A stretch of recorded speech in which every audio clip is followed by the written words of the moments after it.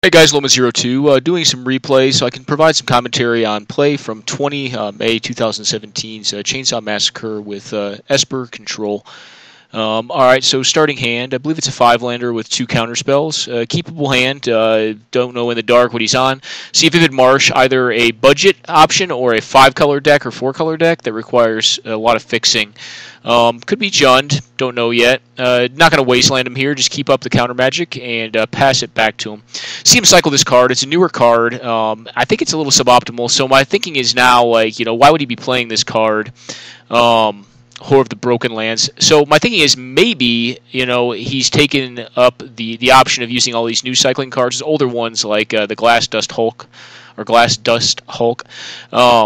to build like a Living End or Living Death deck, like a 5-color Living Death deck, like the old extended deck, which is pretty cool. I go ahead and blow up his land here. I could have left up Dismiss, but I want to hang the Ancestral Visions, and I know I'm not going to leave up 2 counter spells at this point, so I just leave up the Lapse and the Remand and wasteland one of his lands. I assume his mana is going to be important to him. Then again, though, it may have been hasty to do that, but I have a lot of land regardless. I just want to lower his capacity for things I need to counter. Excuse me. See him go up on land there with his Chartooth Cougar. We go ahead and, I believe, play out the Trinket Mage this turn to fetch an additional land. Just still leaving up just a 1-mana counter. Assume his relevant cards are far less than our own, and 1 counter should be enough to stop him while he's on up to 5 mana. He does nothing, has not found his 5th mana, which means Wasteland did its job. Continue to build up our mana base. We're not going to attack with the Celestial Colonnade there, although we could. He puts 2/2 into play. Another option is here when he attacks us with his zombie from that new card, Stir the Sands. We could have activated our Celestial Colonnade to kill it, but at that point I'm not leaving up counter magic, which I don't think is worth it. I think I'll just take 2. Ancestral Visions comes off.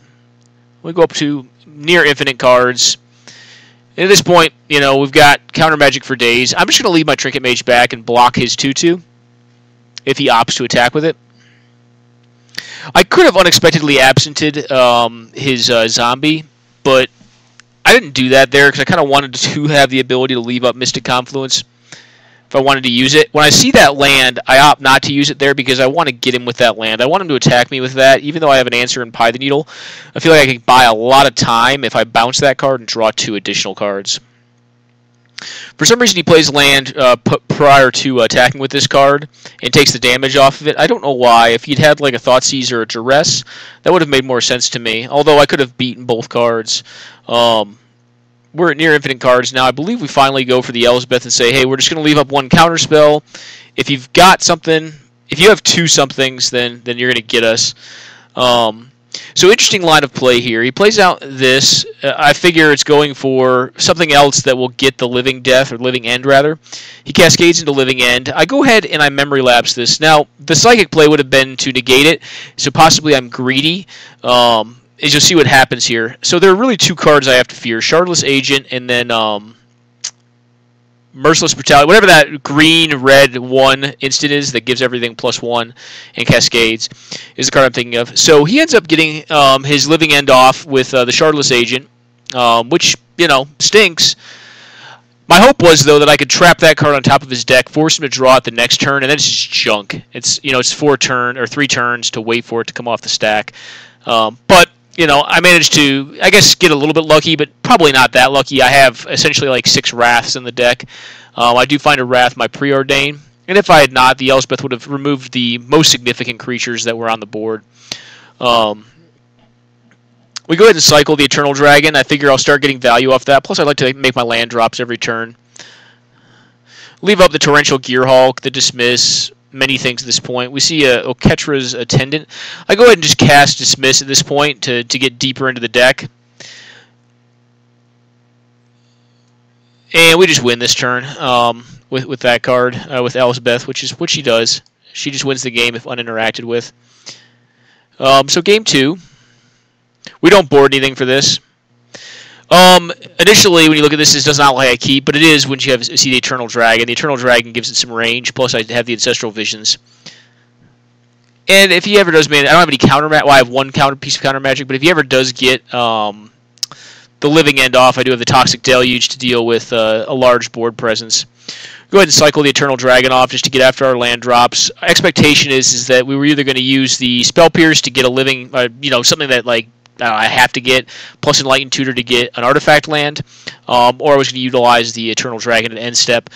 Here I go ahead and use my Enlightened Tutor to find an artifact land, the white one, Ancient Den I believe it is, because I want to get off the Factor Fiction this turn. He cycles off a few more of his cards. Yep, Jungle Weaver and Deadshot Minotaur. Those are actually playable in the modern version of this deck. We go ahead and Factor Fiction here, and he ends up having Violent Outburst. That's the card I was thinking of before, which means we assume he's going to get a living end. He unfortunately misses because he boarded that card in, I assume. I assume that card's not naturally in his deck, and he didn't hit what he wanted to there. Even if he had, though, we have decent answers in the form of Supreme Verdict, and now Day of Judgment, Toxic Deluge. Like I said, this deck runs a lot of sweeper effects.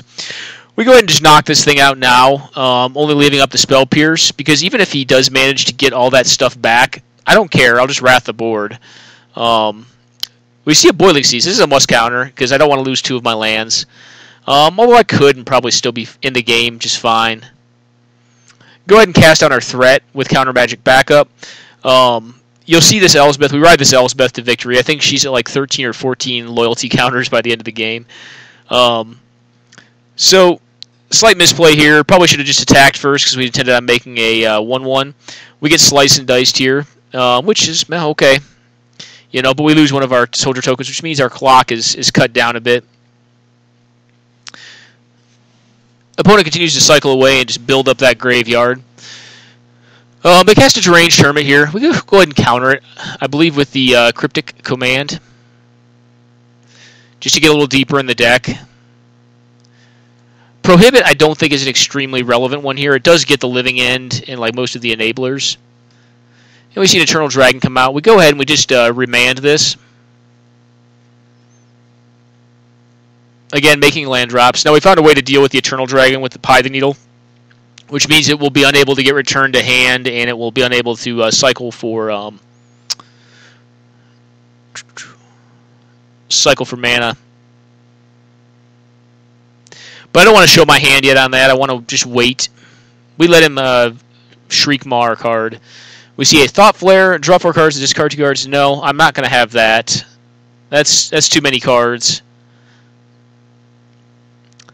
We see the Eternal Dragon come back, and we'll go ahead and just dissolve this. And we keep the Brainstorm on top with the fetch land we've aptly left in play.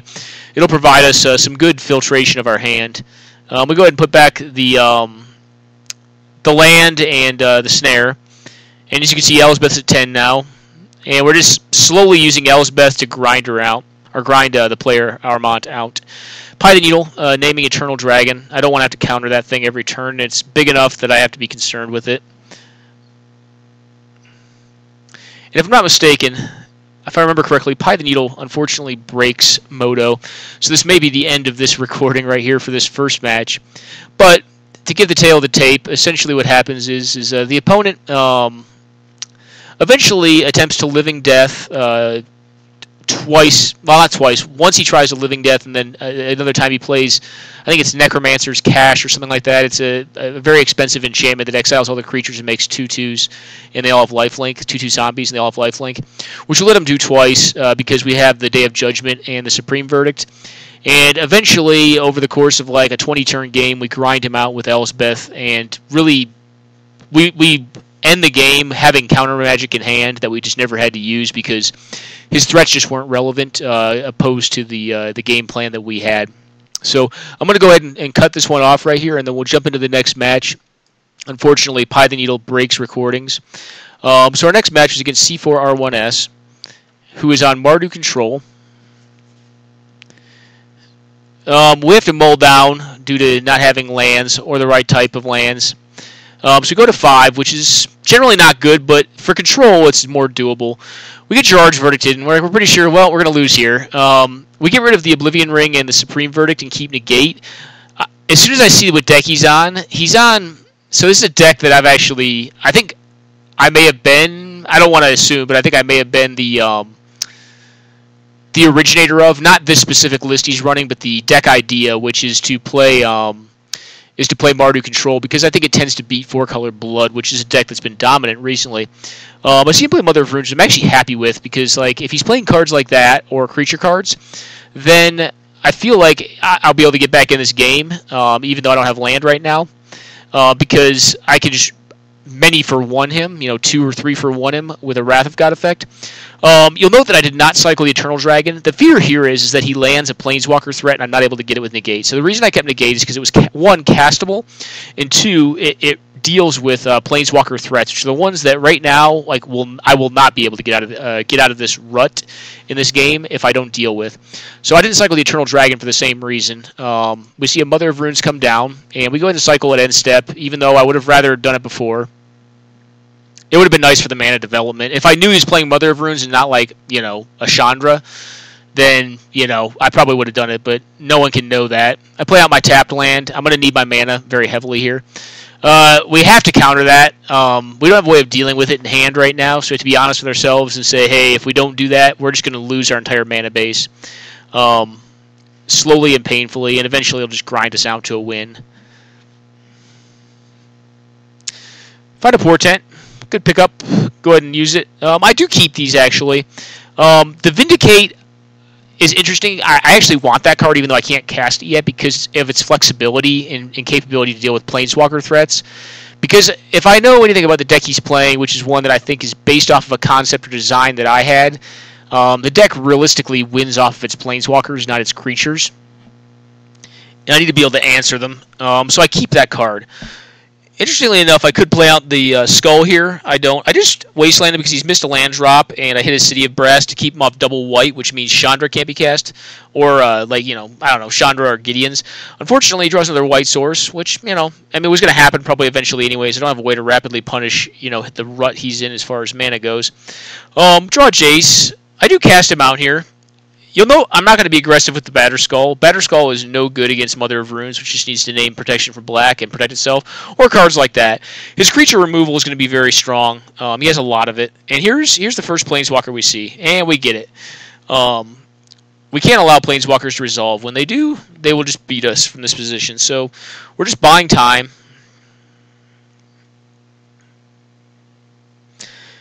And I consider briefly playing the Batterskull, but because of its interaction with Mother of Runes, I don't do it, and I leave up the Prohibit. We see a Grim Lavamancer, which is another card that I'm not unhappy to see, because I know that, even though it is like a 2-for-1 sort of card, most of the 1-drops in this deck are 2-for-1 cards, because they're very powerful, and they invite some forms of inevitability and card advantage. We do go ahead and get the Sorin. Did not play out the Batterskull again, because what's it going to do here? It does nothing against Mother of Runes until I can remove the Mother of Runes. We find our land, which is nice. So now we have Gearhulk with Force of Will. Unfortunately, it can't be Mystical Confluence. If Minor had not happened on that turn, I think this game would be well in hand, but Minor did happen on that turn. Now we found our fetch. We're running quite a few of them in the deck, and Vindicate is now live. So Planeswalker threats, I could allow a Planeswalker to resolve and be okay. So with that in mind, the ability to deal with Planeswalker threats in mind, I play out my Gideon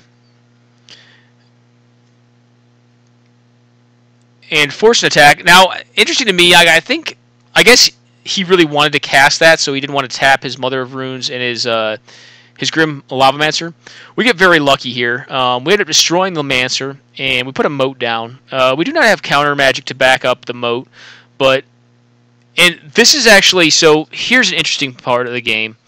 Interesting decision right here. I don't agree with this line. The Gideon should have been destroyed. And if he had been, I don't think my opponent would have lost. I think my opponent would have won this game. The Gideon is left alive, though, to start ticking up behind the moat, which is going to be problematic over a long enough time horizon. Find Consecrated Sphinx, and we say, hey, let's force him to have instant speed removal. If he does not have instant speed removal, then we're just going to we're going to draw a bunch of cards here. And we're going to basically force a 2-for-1 out of him, too. But it appears he has the Elspeth, so he answers the Consecrated Sphinx. But, I mean, again, it still was a 2-for-1. And because of the fact that we have the Vindicate, we can get rid of that. You know, we're still fairly safe. We're not in a horrible spot. We're trying to draw out of this rut. That card's fine, again.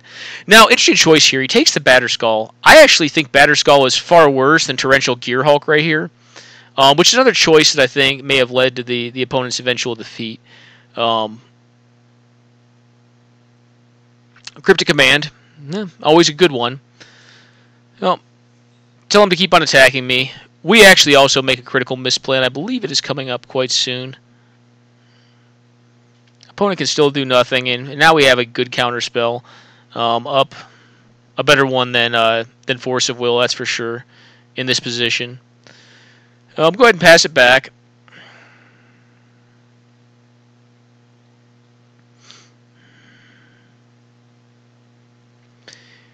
And I believe we anticipate end step here. Only find a Preordain, which is fine. Preordain's not horrendous. We get that back to start grinding card advantage. Now here's the misplay. So the issue with this is, one, I mean, if he mises Vindicate, you know, we lose our moat, and our Gideon gets beat up quite severely. We missed tap here.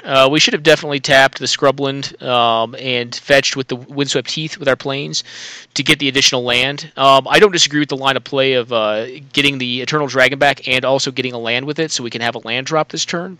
It's just straight card advantage. But if we had done it, you know, in a way that we had tapped the planes off of Windswept Heath as well as Scrubland to do it, then we could have left up the disallow to stop this, which would have you know, shortened the game probably by a large extent. But we screwed up. I just failed to notice that we had our Prairie Stream, our Hallowed Fountain, our Tundra, and our well, this one wouldn't have helped. But we had all of our fetchable white and blue lands in play already. Just wasn't paying attention. So Gideon gets beat up pretty handily, down to 4 from like 13 or whatever he was at. But we've got a lot of time here. So the interesting thing is this. We put the land on the bottom, keep the Jace.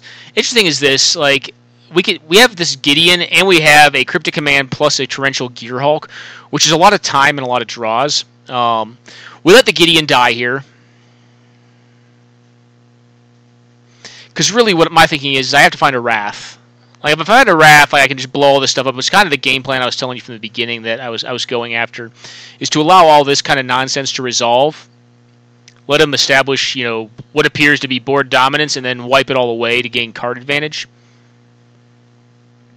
Find Swords to Plowshares. We draw 3 more. We have a shuffle effect there, though, which is very nice. The plan is now to utilize the Cryptic Command to forestall his attack after setting the top card of our library, which we actually set at this point in time to be Vidalcan Shackles. Could have gotten Humility here, but I don't think Humility is that great against this game plan. Plus, I kind of want my Torrential Gearhulk to do something useful. Don't find what we need, but find another counterspell, play out the Shackles, and pass it back. And we're just hoping to draw through this. And we go ahead and play out the Torrential Gearhulk, tap team, and draw a card, and still have up essentially 2 counterspells, the Pierce and the Knot. We see a Chandra, and you know what we actually do is we go for the Knot here. I want to leave up Pierce as well in case he has a land drop plus an additional Planeswalker threat. That may seem a little bit over careful, and it's not as efficient, but he has this thing, which I'm actually fine with. I get the Kitchen Finks there, because that card is recursive, and when I do this, I want it to all be gone. And I don't care about his life total, I just want to control. He casts this. My thinking is that, hey, I'm going to counter it because I'm going to return the Eternal Dragon and cast it this next turn and assume the beatdown at this point, which we do. So one minor misplay, I believe, on my part, although the opponent does not punish it. He probably top decked this because I think the right play on his part was to Tech Edge my fairy conclave, and I should have left my island open so I could not be tech edged. But he cast an Ugin, the Spirit Dragon, and gets spell pierced here for the win on my side. I guess I didn't definitively have the win, but upon untap with a Jace activation and a shuffle effect in hand, probably winning this, especially putting him on a 2-turn clock. So that was this first game in the match, and the second game I believe was not a game. I believe he mulls to 5 and concedes it.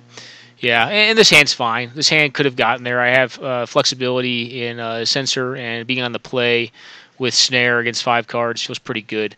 So the second game was not a game. The third game was against Red Deck Wins, piloted by ML Berlin. I know this at this point. So, interesting hand. I do keep this because if I find one more land, I will be able to play a Trinket Mage to get to my 4th. For Factor Fiction, which is kind of my game plan, is to get to Factor Fiction, establish 6 lands, which is pretty crucial in this deck, and then find a win con. The Condescend, I think, is going to help to that end. I do like the Explosives in case he has multiple 1-drops, and I have a Swords to Plowshares for flexibility against any early creature threats. So I play out my tap land first. He plays out a Spark Elemental, which I'm fine with. I'll take 3. And then we see all of this nonsense. And here's my thinking, like, I want to purify the top of my deck and prevent as much damage as possible. Typically speaking, that would not be the case. I would rather just cast the Engineered Explosives and blow up his 2 1-drops in one setting, because it's more card efficient, but it's not more life efficient. And he's obviously kept a 2-lander. Interesting line of play here. I think he should have bolted my face and then attacked. I probably would have blocked either way, and he would have gotten 1 more damage in, because my creature card is not getting more relevant. So we go ahead and Factor Fiction here. I've opted to go this route. I take the 2 cards because I already have 2 lands. And there's another win con that's, pretty stellar. I just need to get to one of these win cons. We see a Price of Progress, which is still a 2 mana, 4 damage burn spell, which is pretty strong. We go ahead and just knock all this stuff out. Just to save life, because once I get this card online, I don't feel like I can lose, especially if he's missing on lands. And he finally hits his land, ditching a Burning Tree Emissary. And as you see from this point, Chandra does what she does. So I have an interesting line here. Like, depending on what he does this turn, if he just leaves his mana up, I'm probably not going to cast the Torrential Gearhulk.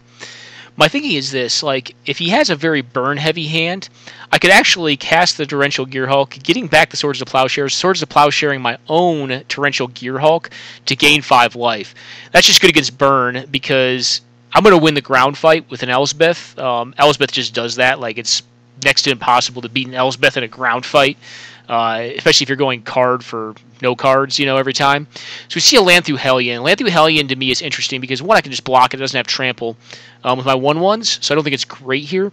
And 2, I have the my opponent knows I have a Torrential Gearhulk, which means I can block it for free and also Factor Fiction.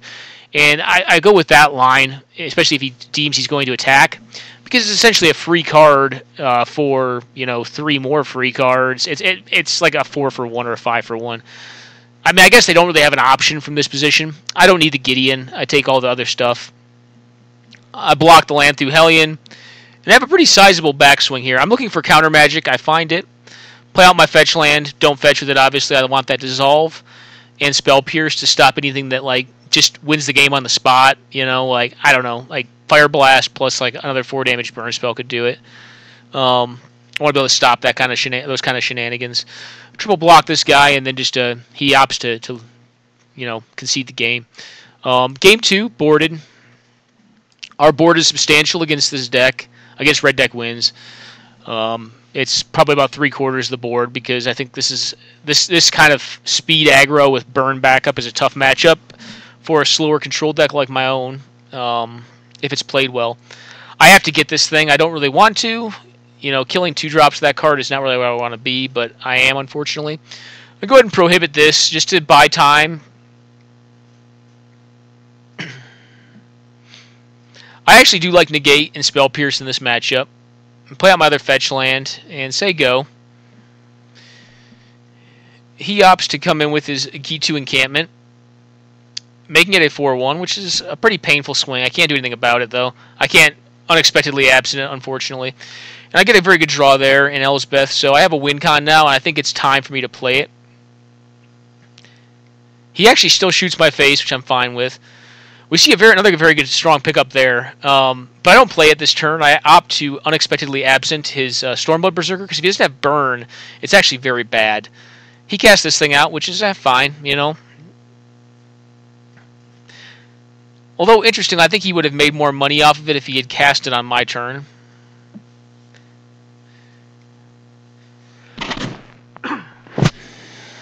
We block there because we're just looking for time right now. We do play out the Warmth, and then we play out the Trinket Mage, leaving up Spell Pierce after getting the Seat of the Synod.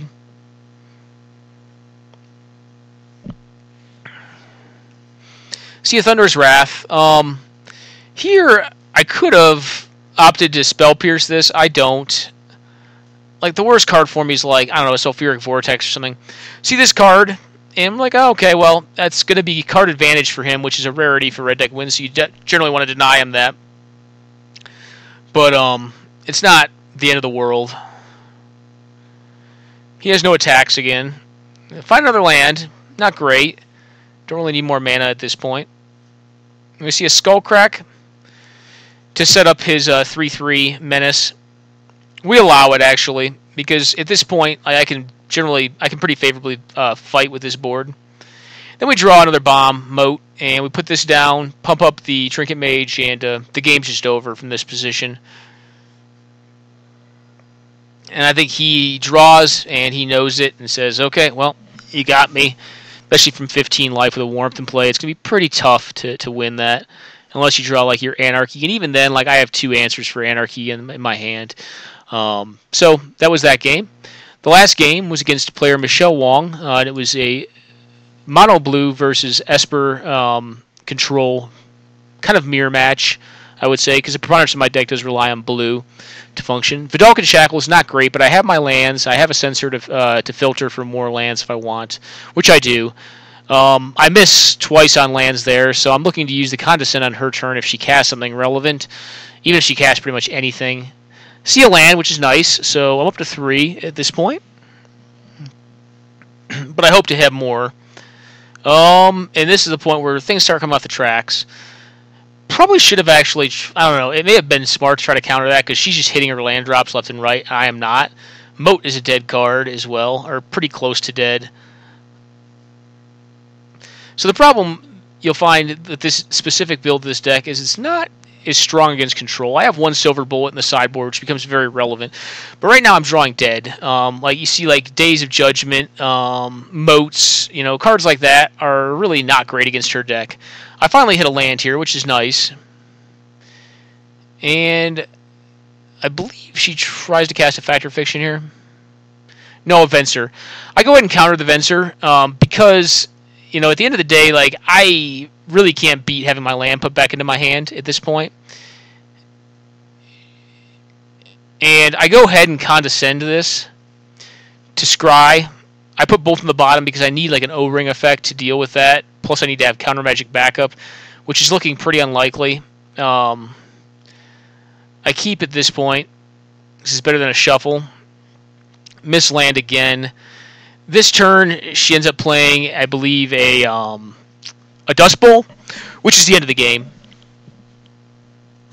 From this position and this far behind, I just concede it because I can't win this game from this point. A card advantage engine plus, you know, mana denial engine is just going to be game. So we go to game 2. Only had, I believe, 2 board cards, Gainsay plus Sphinx of the Final Word. This hand's great against her. The Wrath is not so good, but like it just lands. You really can't miss with it. I don't play an untapped land. I just play the tapped one. If she wants to force spike my preordain, she can. Play another tapped land. Could have played my island I previously showed, or had shown, but I didn't really care to. Didn't think it mattered that much.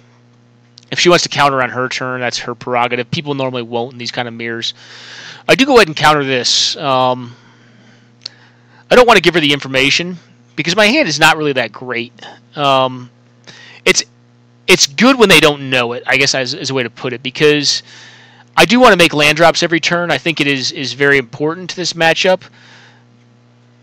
But I don't want her to know when she can strike, or what my density of counter magic is, which right now just got a lot better. So I get off the aggro plan I had previously initiated when I was only leaving the gate up.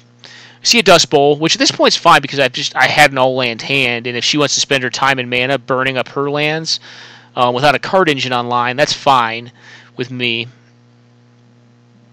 As you'll see, she doesn't really want to do that, and we draw this guy. Let's just say, like, this guy is pretty much just good games. Yeah, I think she's, like, laughing, because, like, that card is just ridiculous. So, I don't think the card is per se great. I could have countered that as well. I don't care to. Like, it can't bounce my Sphinx. Like, what's it going to do? Like, what can it find? Like, outside of, like, Upheaval, which I can even counter then, like, there's not much she can do against this card. All I have to do is play it, sit behind some counter magic, counter only the things that will lose me the game, and just sit back and hit for 5 a turn. Pretty much that easy. Get the Torrent Gearhulk because it's essentially an additional counter spell. And just hang out. Yeah, she blows up one of my lands. It's fine. Again, at this point, if that's how she's spending her mana, I'm okay with it. I do counter this. I want to just get deeper in the deck, plus set up the Torrential Gearhulk. She attempts to counter back, I think, without reading that one Cryptic Command is at this point uncounterable, and Sphinx has made it so. Draw a land, play it. If she, like I said, if she wants to use her time and mana and energy blowing up my lands at the expense of one of hers every time, she can do that. Not a big deal for me.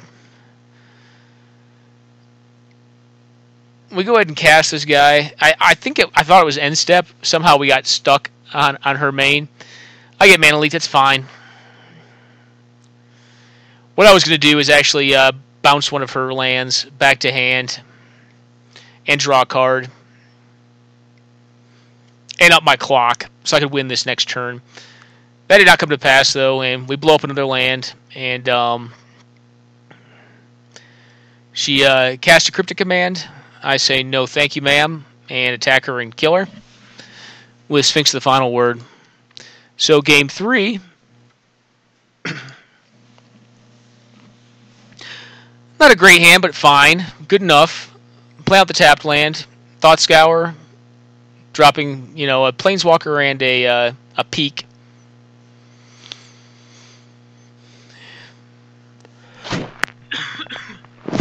Keep the Fact or Fiction here. Draw Jace. Strong draw. Fact or Fiction's a game breaker. Keep the land and the Unexpectedly Absent. Unexpectedly Absent, I think, is a fine card in this matchup, too. Putting irrelevant cards on top of her deck or library, or even relevant ones that are already in play, seems pretty good to me. Just blanks draw steps. So my thing is here, I decided to go for the Fact or Fiction so I can try to resolve a Jace on the following turn. She has the negate, which is fine. I draw this, though, and I say, well, let's do another turn. He goes for a Brainstorm. We see this card, I'm like, fine, that's fine by me. I guess she saw the Torrential Gearhulk and probably figures I have a Snapcaster. I draw this guy again, and I'm like, well, I'll keep both these because one of them allows me to cycle into land, and the other one is a land. So with Sphinx of the Sphinx of the Final Word in hand, my assumption is, like, I probably can't be beat if I can hit my land drops. She plays around that she has a Spell Pierce, she does not there, so in that exchange, it ended pretty favorably for us. We went up on cards. She plays her Jace out. What I opt to do is go for a Trinket Mage. Luckily, did not get Pithing Needle. I just get Vindicate online and leave up 1 mana to fight against Force Spike if she managed to draw it in the last turn. And then the same thing happens. We drop this guy again, and she's like, oh, goodness, what do? Really, there's not much you to do against this card. It's just, it is a, in Truth in Lending it's a silver bullet against the style of deck she is playing. And I do not think it can be beat by her deck. So once we have it, the game of Magic kind of ends. If we had not had it, we likely would have gone for Jace the Mind Sculptor of our own, plus Vindicate option, which would have been equally strong, and probably led to inevitability, but not the sort of inevitability that Sphinx of the Final Word does in this matchup once we're on the board with her. She can use to bounce stuff and, try to make things happen. Jump on cards, but, I mean, we're the beatdown here. So all we got to do is beat down. We get Shadow Adapted here, which is okay. It's unfortunate because it costs us 2 islands, but I mean, right now it's not really, frankly, that relevant. And we see a Torrential Gearhulk. Allow her to cast it. Buying a lot of time, but for what? What is she drawing to? What are her ounce? Play this guy. Believe put the land, or not the land, but the Detention Sphere, plus another irrelevant card on the top.